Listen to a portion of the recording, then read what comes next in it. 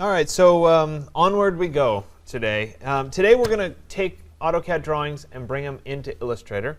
Thank you for those of you that are here for waking up early on the Halloween hangover day, for lack of a better term. Hopefully it was a candy hangover, not another kind of hangover. Anyway, hopefully you guys had fun too, because it is fun and it's silly, and why not have fun while you do it?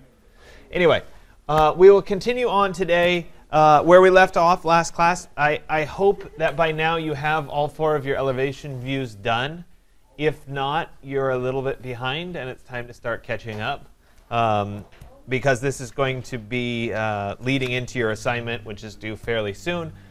It appears that the plotter in this room is still down. I've been requesting that it be fixed, so we're down to 1 plotter, so plan plenty of time to try to plot. When that happens, I'm happy to help you guys once you're done today. Maybe next week when you're done, I can help walk you over. We can walk through the printing process, etc., so you feel comfortable with it. But I do want to make sure that each and every one of you have the experience of plotting, or shall we say the pleasure of plotting and pulling your hair out while it doesn't work. But that's part of it, because you're going to have to do it over and over and over again as you move forward in your design careers. So we need to practice with it. So today, I think one of the best things about this class and teaching about this class is when we can weave programs together. And so we will start doing a lot of weaving from here on out. And so today, we're going to take the stuff that you've done in AutoCAD, we're going to bring it into Illustrator and hopefully make it a little bit nicer, make it a little bit prettier, that sort of thing. Which hopefully will improve your drawing. I'm going to show you a variety of techniques for doing that.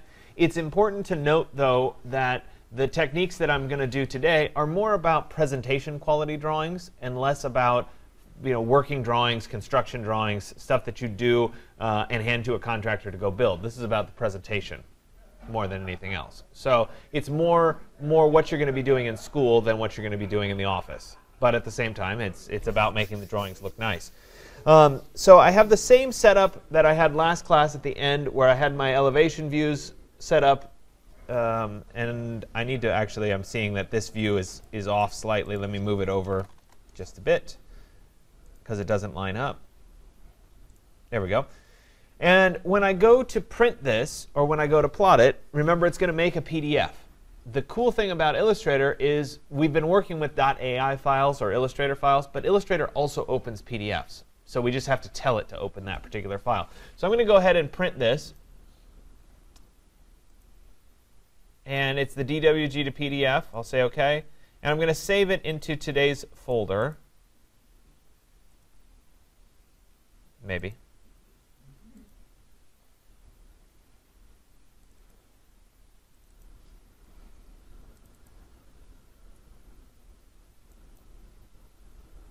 There we go. By default, it opens up in your Acrobat reader. We don't need it in Acrobat,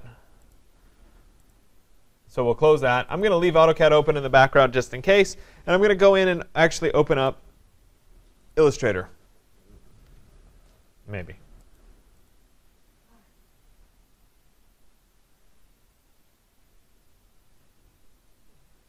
All right, once Illustrator's open, I can actually go to File and then Open, and I'm going to go find that PDF that I just saved.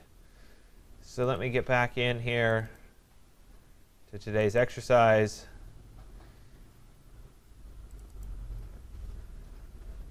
And like I said, I can open up that PDF file directly in Illustrator, which is great. The other thing that's important to note is that all of the lines that are here, if I get inside here, are actually live lines that were created by AutoCAD that I can then manipulate and work with. When these drawings come in, because of the viewports, each drawing actually has a box around it that match up with the viewports. That box is called a clipping mask. And so we may need to release those clipping masks, and I'll show you how to do that in just a second to gain access. The other option, though, let me zoom in on the plan for just a second, is that we can go in and we can double click, and if you keep working your way in, you'll eventually get to the object that you're working on. I'm going to back out of layer isolation mode, and I'm going to take a look for a second at the layer stack. And so we have one layer. Notice that the layers didn't get preserved. That's the one downside of this conversion, is we get everything in one layer. But if we start to look at this, I have 5 clip groups, and each of those clip groups represents one of these drawings. So for example, the plan view is this clip group right here. Inside of that clip group are a bunch of individual lines. Lots and lots and lots and lots. I'm not even halfway through the scroll yet. Okay? So there's lots and lots of paths or lines that represent this. It can get a bit daunting as we go through it. So first off, I'm going to release these clipping paths just so we can organize a bit. I'm going to select the object. I'm going to right-click on the object, and I can say Release Clipping Mask.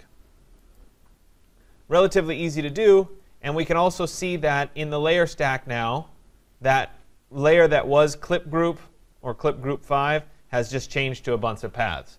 Before I release the other drawings, though, sometimes it's helpful to make a sublayer. Let's see if I can do that here. I'll just make another layer. I'm going to call this Plan, and I'll take all of those objects.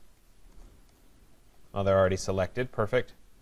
And I'm going to drag those up onto the Plan layer, and then I can turn it off to confirm that it did, in fact, go on its own layer. So I'm just kind of organizing a little bit. We'll look at this first elevation over here. Let me scroll over here. Let me right-click on it and say Release Clipping Mask. There it is. And this is going to be, let me think here. Which elevation view is this? That's north. This is my east elevation.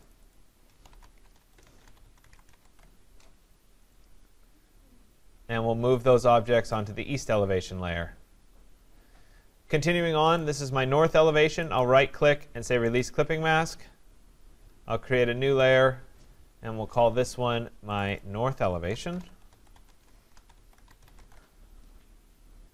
And I'll move the objects onto the north elevation layer. This is my west elevation. I'll right-click and say Release Clipping Mask. New layer.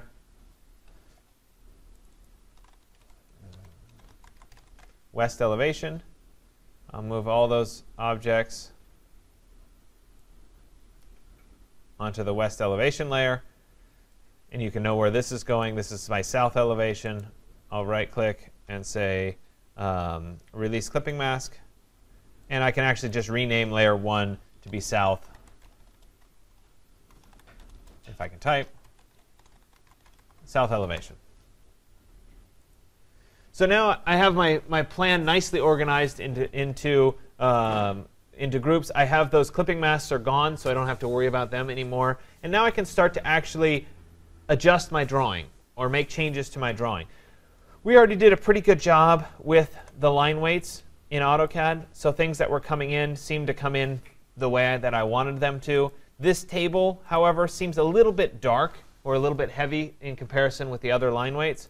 So I can actually come in and select these objects. I can go up to my line weights here, and I could change the point weight. Remember, it's not in millimeters anymore. Now it's in points, so it's a little bit off.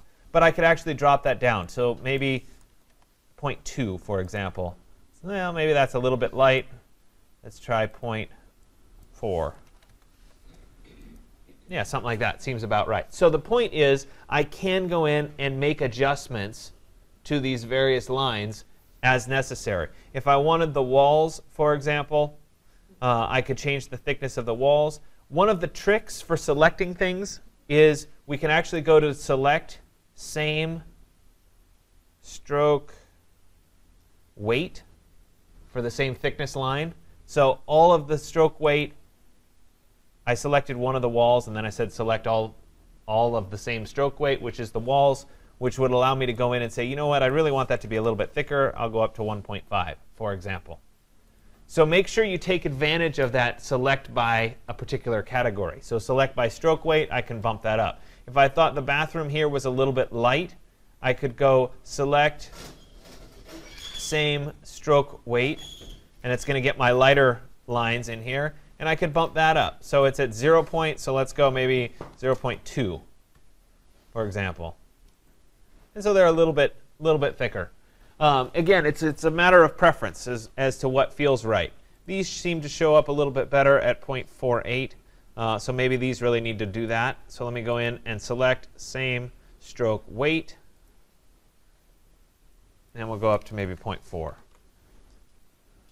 Okay, so just subtle adjustments if they're necessary. You may or may not need to do that, but I wanted to point out that you can do that after the fact. So let me zoom out a little bit.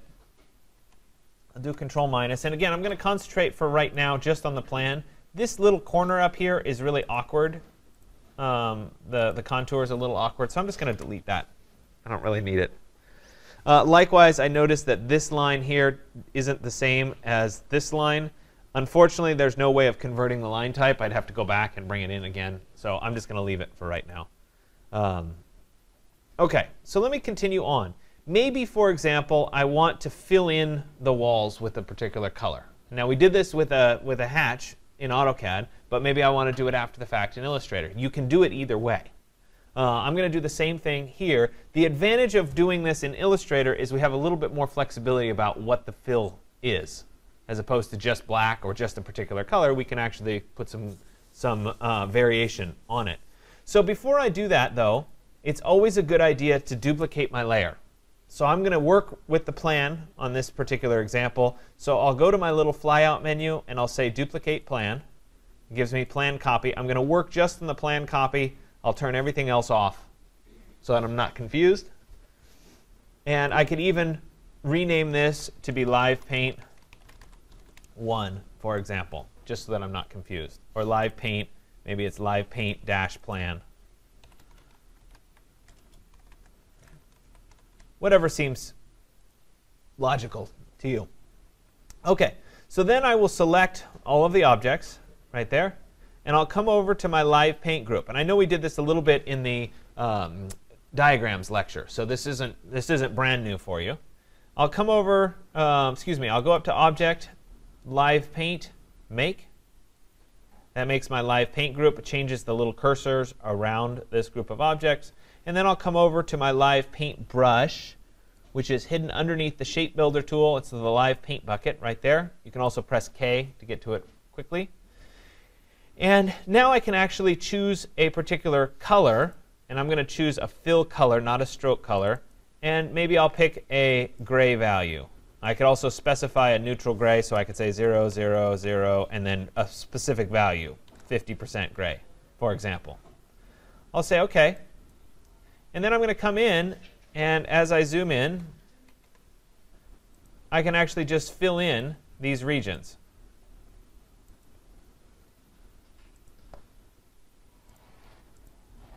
And it goes pretty fast.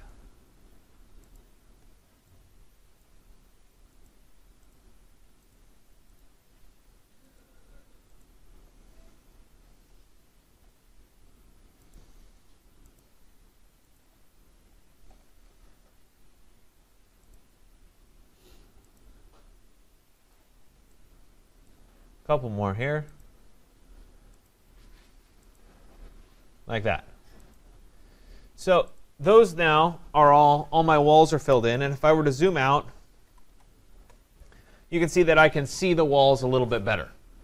This isn't really any different than doing a hatch command, though, in AutoCAD. So let's see if we could take it a step further on this. I'm going to continue with the Live Paint bucket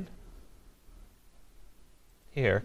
But this time, instead of picking a gray, I'm actually going to pick a color just so that I can quickly see what it is that I'm filling in. So in this case, I'm going to fill in the floor. So we'll fill that in. Oops, didn't like my color. It's probably because my colors are in gray. Let me switch to RGB there. And then let me just paint over it again. There we go. Let me fill in a little bit more there, there, there, and there, for example. So there's all my floor, or my interior floor. Once that's done, maybe I also want to fill in something else. So we'll do this outside space, but I'll color that in a slightly different color. I'm generally a fan of picking random colors because I can use the Select tool to choose how I'm selecting the various regions. Looks like I probably should have done the closets there. There we go. So I have those done. When I'm done, I'm going to come up to, at least I thought I was. Yeah, I'm going to come up to this expand button. And I had to actually select it with the black arrow here. When I click on expand, I now have access with the white arrow or the direct select to select the individual pieces that I just painted. So I'm going to ignore the grays for just a second, and I'm going to select all the blues. So let me go to select same fill color, for example. And now I have all of those pieces filled in. Okay? I can take those and I can make them one object by going to Object, Compound Path, Make. So they're all now one object. And I can take this a step further and apply like a background texture on this. And there's two different ways of doing this. I could start with just a plain, easy swatch. There are swatches on the course website. If you go to swatches here, I told you I had a bunch of these Prismacolor ones. I mentioned this before. If you want to make it match up with the Prismacolor color markers, you can do it that way. You can use the grays. You could use the architectural color set. All of these are available for download.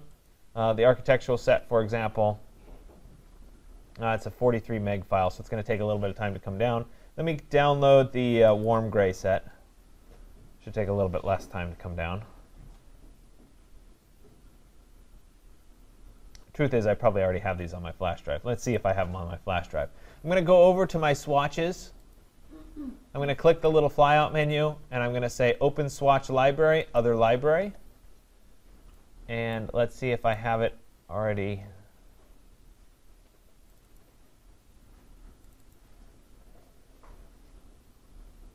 Yeah, there's my warm grays, for example. Let me load the architectural ones. And there's the. There they are.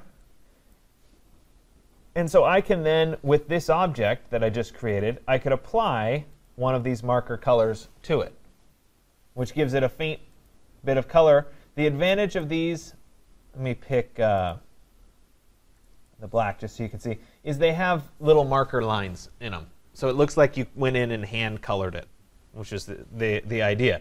So I could apply, say, maybe this gray to it. It's a little too close to the walls. I could come in and I could select those walls. Again, let me select same fill color to get all of the walls. And then I could apply, for example, the black marker on that. Control minus zooms out. And you can see that I'm starting to layer up the complexity of this drawing just a bit. The outside space here, actually, let me, before I move on, I'm going to go to Compound Path Make to make all of those fills the same object as well. Let me use this outside, and maybe the outside I'm going to do a slightly different tone. Maybe something like that to distinguish that it's outside versus inside. Something along those lines. When we start getting into doing these floor plans and that sort of thing, it's really a matter of personal preference. You have to just start to decide what looks right to you and what doesn't look right. And I'm going to keep showing you strategies. And just because I say, oh, do this and do this and do this, doesn't mean that in your final drawing you need to have all of these. They're just different strategies and ways of showing it. So for example, you might find that, you know what, I really don't like the black walls. They're too strong, so you take them out. Maybe you take those black walls and you adjust the transparency value of those walls. So here it is under opacity, and you say, you know what, let me drop them down. Oops.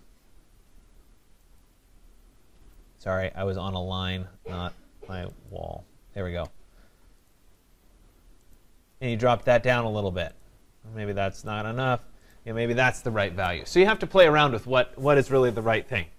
The other thing that we can do is we can apply kind of a dirt texture, because drawings often look really sharp and clean. And sometimes just a little bit of dirt can go a long way in terms of softening up the look and can be artistic.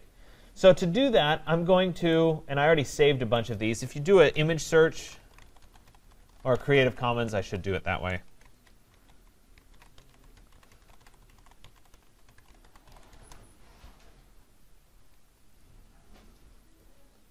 And I'll search Flickr for grunge texture. What a grunge texture is it's something that somebody has photographed. It could be a piece of paper, it could be a dirty wall, it could be a variety of things that just have a little dirt on them, something like that. Sometimes they're a little bit overdone, like this one is a little bit over processed, but it can still look really nice behind a particular image. So you can download one of these files. So there's my version. I have a bunch of stuff on my flash drive. Let's try that one more time here. Copy it. In my resources folder, I have a folder called grunge textures, and this is where a bunch of these kinds of textures live. Ones that I found in the past that I like. There's the one from today that I just got. And I'm going to go back to Illustrator. I'm going to select all of the floor. I'm going to do this on the floor because I think it'll be more obvious on the floor than it is on the wall. And I'm going to apply this grunge texture to this particular object. And when I do this, by the way, if you get lost in the steps, Illustrator 3.10 walks through this exact thing and how to do it. So you can go back and reference that. But essentially what I'm going to do is with the object selected, I'm going to open the transparency menu or the transparency window. If you don't see the transparency window, you can go to Window and then check the box for transparency, and it'll show up. And on the transparency window, if for some reason you get just a tiny little box like this, click the flyout menu and say Show Thumbnails so you can get a little bit more information. With that selected, I'm going to click on the Make Mask button right here. And so this is a little bit like Photoshop, where we're now creating a mask on the object that we had. And with the mask selected, so notice I had the little orange border around my object. When I switch and click on the mask here, I can then go to File and Place and drop in that grunge texture. So let me go back to my resources and my grunge textures. Where's the one that I downloaded today?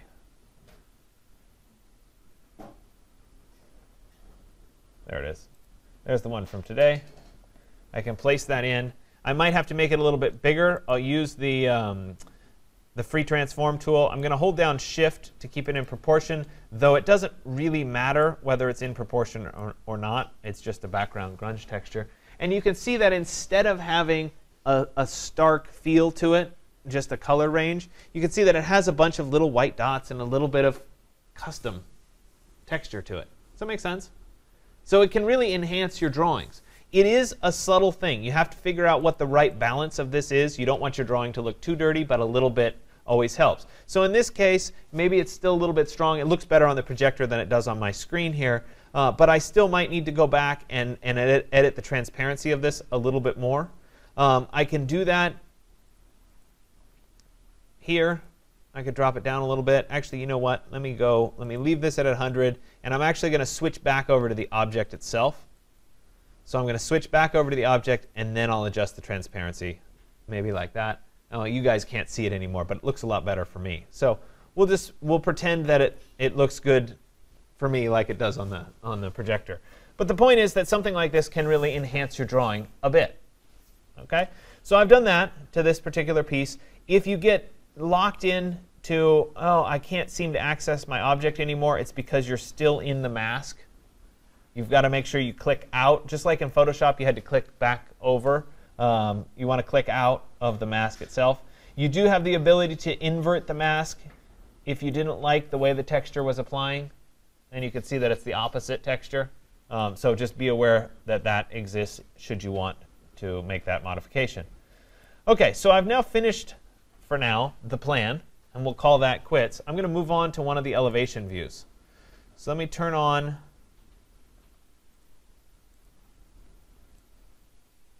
I want to do the east elevation.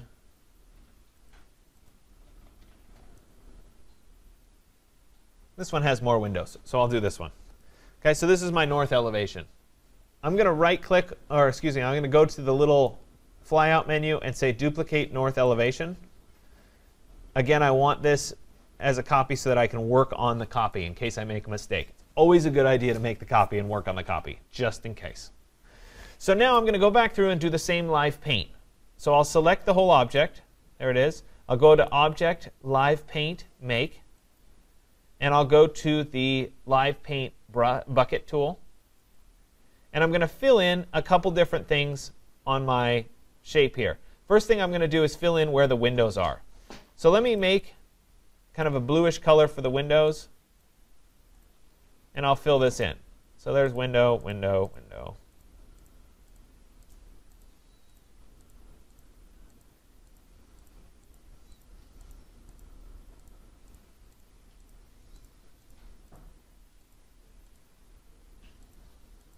So now I have the windows filled in. The walls, I'll fill in a different color.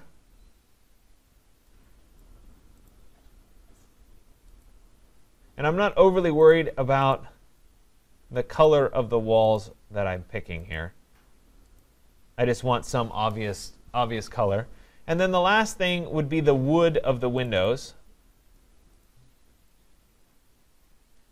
And this is going to take a little bit longer. I'll probably have to zoom in just a bit. So bear with me for a second. This could be the metal of the windows too.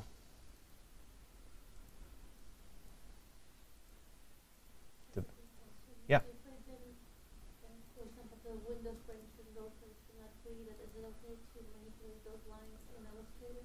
Yeah, if you want to, sure, absolutely.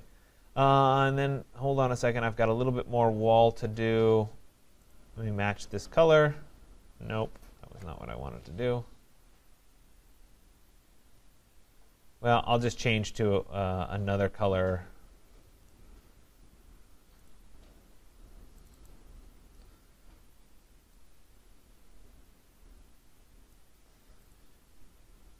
And fill those two pieces in. Perfect. So when I'm all done, I'm going to click the Expand button. And that breaks apart the object. Then I can use my white arrow or my Direct Select tool to select, for example, all of the windows. So I'll select this one window here, and then I'll go up to the Select menu and select Same Fill Color, and that will give me all of the windows together. So I'm actually, for clarity purposes, going to bring these objects onto their own Windows layer. So let me create another layer here. I'll move those objects, and I'm going to call this Windows North Elevation. And then I can turn off everything but the windows. So now I have just the windows showing. So if I'm thinking about these windows in the context of just the north elevation, something like that, the blue is a little bit strong against the line drawing. I think we can agree to that. Now, if I were to take all of the windows, so I'll do the same thing, select, same, fill color, there. I could adjust the color value here and drop it much lighter, so it's kind of a light, faint blue. Okay, and that by itself, that looks a little bit better. I get a sense that there's glass there. But I could also do something a little bit more to this. So once again, I'll select it. I'll go to Select, Same, Fill Color. And instead of using a grunge texture this time, I'm actually going to place in a little bit of sky to represent where these windows are. So let me go find a picture of clouds. So I'll go back to my Creative Commons search.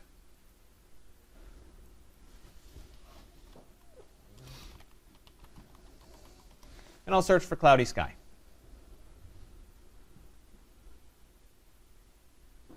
So maybe something like this is kind of nice, these wisps. I'll go ahead and download this in its original size here. Show it in its folder. I'm going to copy this. I'll go to Resources. And I actually have a folder called Background Images and a folder called Skies, because I do this. I'm going to go ahead and paste this in here. This would be in a cloudy sky. There we go. You can see I have a bunch of different ones. I'll go to Paste. There's another option. Now I'll go back to Illustrator, and I need all of these objects to be one path. So right now there are a bunch of individual paths. So with all of them selected, I'll go up to Object, Compound Path, Make, and I get one compound path. This is important to dissect this as part of the layer structure. So I have my main layer, and I have a compound path. On the same main layer here, I'm going to place, I'll go to File and then Place, my sky texture. So I'll go back to Background Images. I'll go into my skies. And I'll pick my background image. There it is. I may need to adjust the scale of this just a bit. We can make this get smaller, maybe a little bit bigger, something like that. OK, so now I have the cloudy sky. I need to make sure that my path is on top of my image. And again, I can make some adjustments. I could adjust the image placement, maybe about like that. So again, path on top of image, when it's set up exactly this way. If it's not precisely this way, it's not going to work. And this is the one sticky thing that people run into. So just you have to make sure it's your layer, compound path, image. If it's in that sense, I'll select the main layer itself, come up to my flyout menu, and say Make Clipping Mask. And when I do that, it's going to clip the image to all of the little shapes that I had cut out, which is really convenient because now I can see just the sky. Now this is still probably a little bit strong, so I can actually take that and drop the opacity down just a little bit. So we'll go maybe to 60%. Now you guys can't see it as well. Go a little bit higher for you. I'll do 80% so you can see it. And that's very different than just the stark blue color for the glass. So I have something like this. This may be enough. So I just have a little bit of color on the elevation. Maybe I want to take it a step further. Maybe I want to have all of the concrete have a texture to it. I could do the same thing again. I'll come back. There's my windows. I'll turn them off for right now. I'll turn on my north elevation copy. There it is. Let me select all of the pieces that would be the concrete. So it's this green color. I'll go to Select, Same Fill Color. Plus, I will select these two pieces because I forgot them. There and there. With all of those selected, I'm going to go ahead. Let me turn off. There we go. With all of those selected, I'm going to create a brand new layer, and I'll call this Concrete. North elevation. I'll move those objects onto the concrete north elevation. There they are. I'll go up to Object, Compound Path, Make. They're all one object now, which is what I wanted.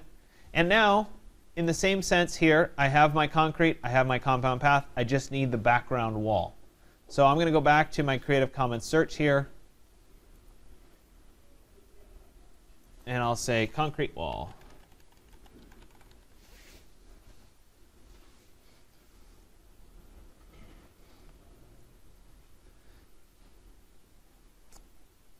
None of those are particularly wonderful so far. This one's okay, except for the windows. This lower part is not too bad. You could also type in concrete wall tiling texture. Remember we made these a while back?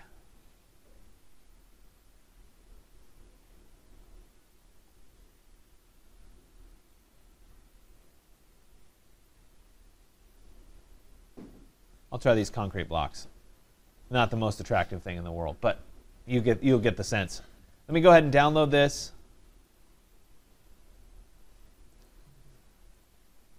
And I'm going to copy this one into today's folder. There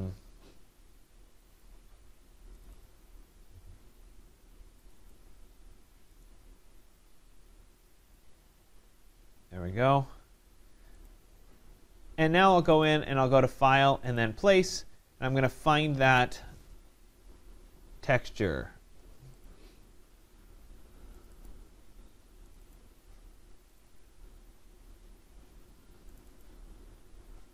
There it is.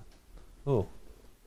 Yeah, it looks like I had some from last semester that one's much more attractive. But anyway, I'll do this one. And place it in. It's way too big for scale. It's not going to look right. So I'm going to scale this down. I'll use the free transform tool here, and I'll scale this down so that the size of these blocks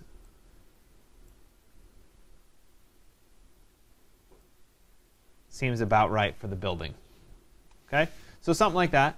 Now, this obviously isn't enough to cover up all of the building here. So I'm actually going to copy and paste this many times. But before I do that, I want to make sure that my path is on top of my image file. So I'm in the correct order. But then I'll go ahead and copy and paste. So I'll go to the black arrow. I have my object selected. Control-C to copy, Control-V to paste. And these should jump together rather nicely. If it's a tiling texture, these should connect together. I'm going to copy all three at once. Come on. There it is.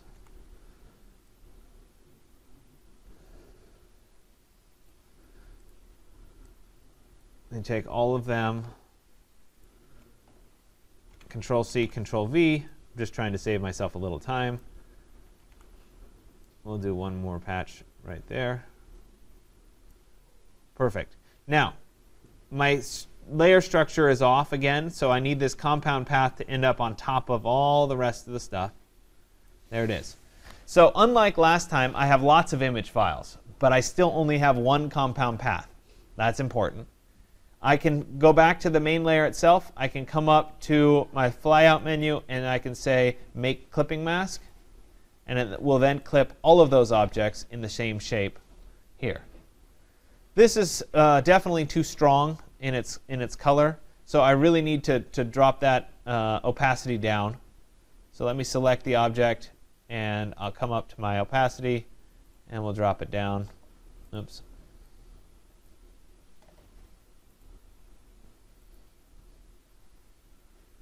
Yeah, maybe something like that, so it's not nearly as strong there.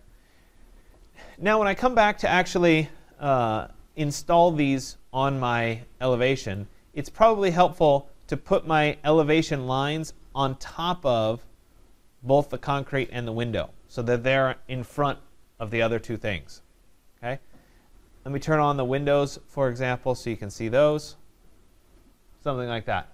So this is a very different look than just a black and white elevation. There's nothing wrong with a black and white elevation. There's nothing wrong with applying, just like I did in the plan view, some grunge textures to this. So it's all just black and white with a little grunge texture. Instead of putting the sky in, you could do a black and white grunge texture on the glass. So there's a lot of flexibility in what you end up deciding to do. And just because I say, oh, put this in and do this, remember, you're editing. You're deciding what's the right look for your particular work. So now I've done the plan. I've done one elevation. I'm not going to do all the elevations, but I will turn them back on and make a few other notes about the views here. Did I lose? There we go. There's my south elevation. I'm going to look at the south elevation for a second, and I want to talk about the ground plane and how we identify the ground plane. And so in this particular view, we already said that the ground line should be the thickest line of all of it. And so I could actually increase the thickness of this if I wanted to go into my stroke. And we could say, you know what, let's make that a 2-point line or even a 3-point line, just so that it has a little bit more weight. And you guys can see that that immediately gives it a little bit more weight. It gives it a little bit more feeling for ground. Sometimes people like to fill in underneath the piece of ground with a color or with black or something like that. Black is pretty easy, but I'll do a variety of strategies for you in just a second. I'm going to not connect to my existing line. I'm going to go right next to it. I'll come down. I'll go over.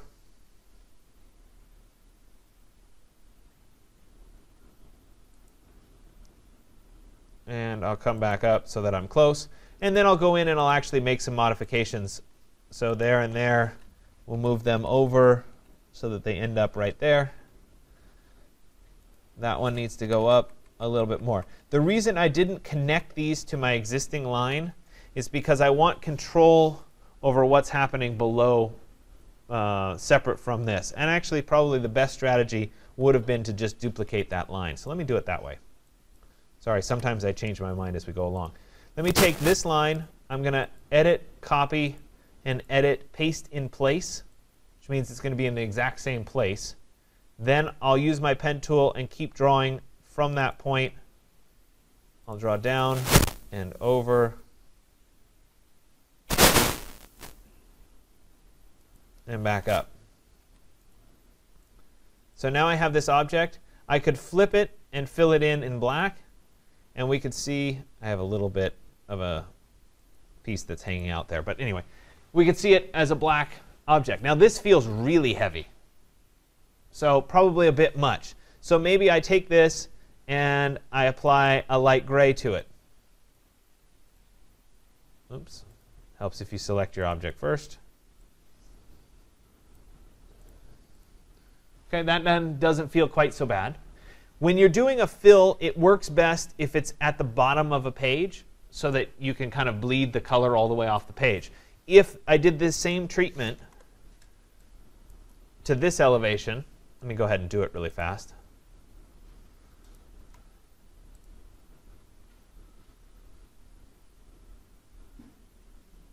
Come on. There we go.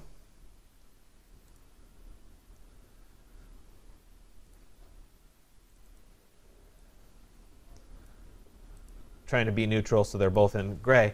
See how this puts a bunch of weight right above? It's like this ground is floating above this elevation and it makes it feel squashed. It doesn't work nearly as well. So if you have elevations that are floating, it's best to keep that not with a big color block underneath it. Leave it just as the simple line because we don't feel the same weight. Back it up one more. So leave it just like that. But if you're down at the bottom of the page, putting something in like this is not a bad strategy. Sometimes we actually want to put some text in. So on something that's clean, like one of these lines, and sorry, I have to turn off the pink doors. It's bothering me. We might just put in some text. So remember about typography and font choice and that sort of thing. And so this is the south elevation. So maybe I'm going to come in here with some text, and we'll say south.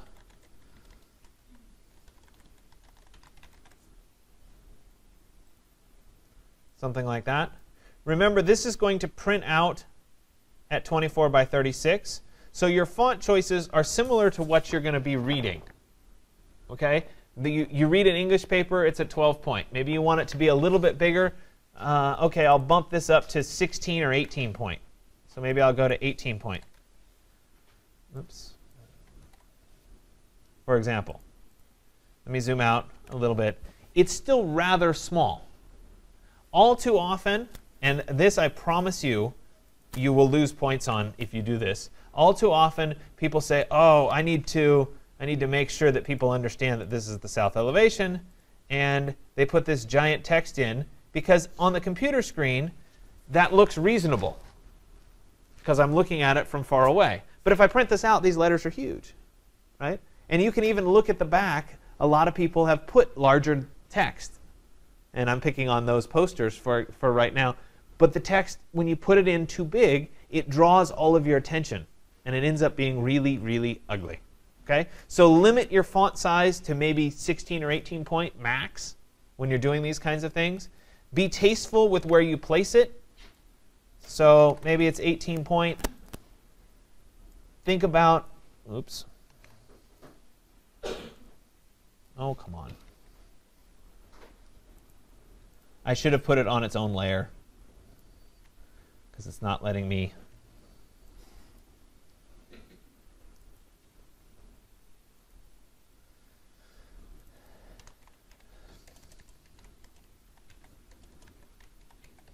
can put all the font on one level. Right. You should. There it is. And I put it on top of all the rest of the layers so it'll automatically show up. And you want to think about where it's placed, what feels right, so that it's not overpowering and it's in the corner. Sometimes you want to put a little bit of extra text below it, like the scale of your drawing. So maybe I'll come in here and I'll put another little bit of text. This is 1/4 inch equals 1 foot. that's too big, so I'll select that, and we'll go in a hierarchy down, so that's a little bit smaller. Maybe this is 10 point, for example. Let me take both of these, and I'm going to change the alignment. And then I'll take both of them, and I'll use the Align tools. Let me go to Window, Align, and I'll align to the right so that they're even. And now I have a little scale indicator. Maybe I want to have a little line between these.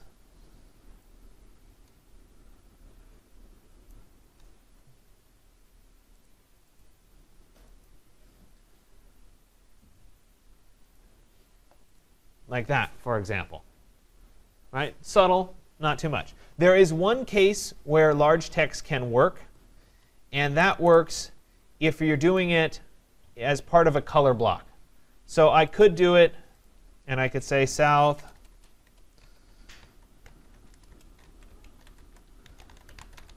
elevation.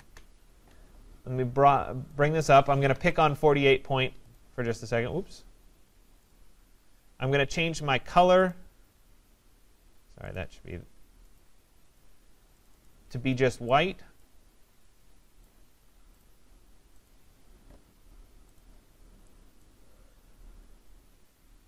And I'll move it in as part of the text below. This could even be brought up a little bit bigger. And again, this is a style thing. It's up to you. Let's see. Too big. No, way too big.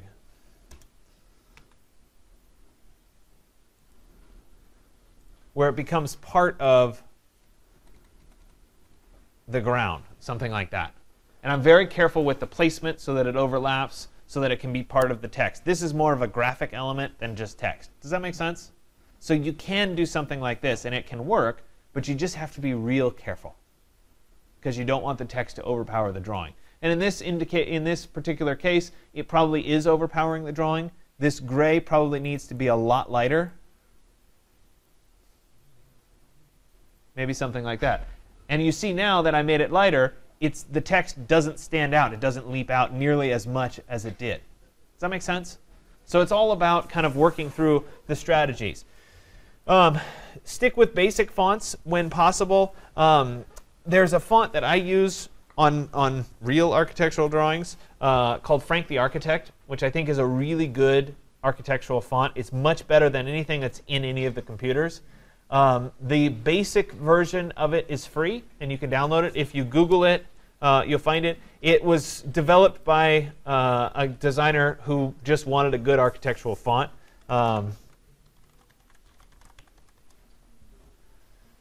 There it is. And so you can see it looks like your kind of classic architectural font. It's great, but you don't. The good news is you don't have to buy the full version of it, but it doesn't have all the characters, but it'll get you by just fine. So that's available to you if you want to. In school, a lot of times you're best off just keeping with a simple sans serif font. Nothing particularly fancy. Make sure it's sans serif. And you'll be in pretty good shape. Sometimes you're going to want to actually put a graphic bar scale in, which is an option. I've emphasized that more in the past. I think if you write the scale, it's perfectly fine. The reason that graphic bar scales have value is that if your drawing gets printed at the wrong scale, somebody could still measure it based on that particular size. There are some goodies, so to speak, on the course website. If you go to, I think it's under downloadable resource packages.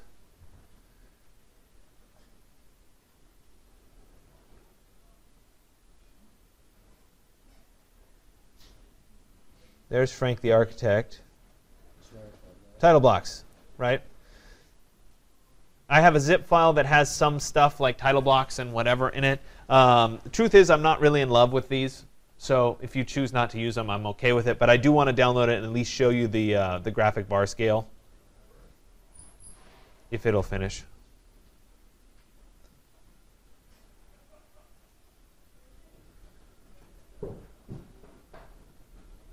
Once it's downloaded, remember you have to extract it because it's a zip file.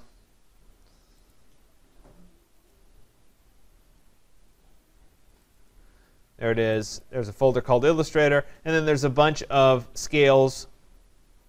We can drop those directly into your drawing here. If I go to File and then Place, where did I have that? It was in the Downloads folder, wasn't it?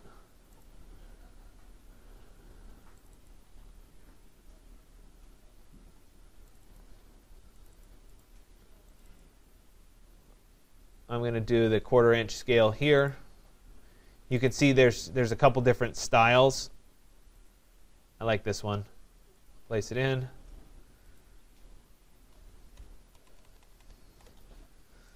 So there's your graphic bar scale that gives you what the scale would be. It's just a matter of placing this into your drawing somewhere. Maybe that one's a little bit large. Probably needs to go over in this direction. I could adjust the font size if the font size seemed too large. There's also a couple other styles. The casual one, here's a 1/4 inch equals a foot. It was used, Frank the Architect was the font, so that's why we're not seeing anything. How nice. Well, that one failed miserably. Anyway, don't use that one, right? There are also some title blocks that are in here. Here's your 24 by 36.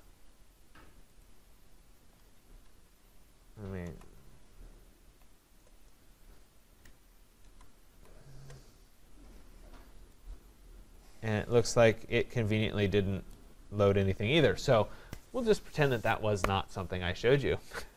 Fair enough? You could, of course, draw in your own title block if you wanted a title block. By title block, I'm essentially meaning something that goes around your drawing. It's usually a little bit thicker.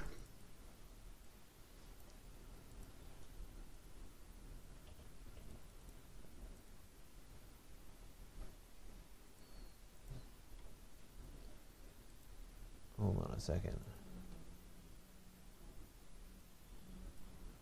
There we go. I think I was putting it in on the wrong layer. So there's a title block that's going around your drawing. We could add a little bit in the corner here.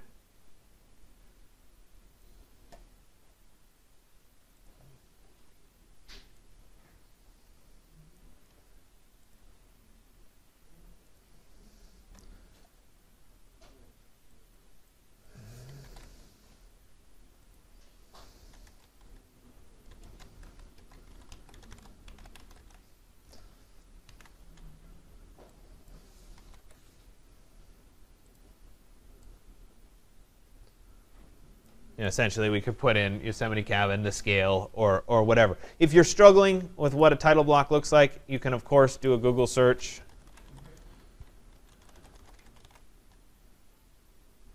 And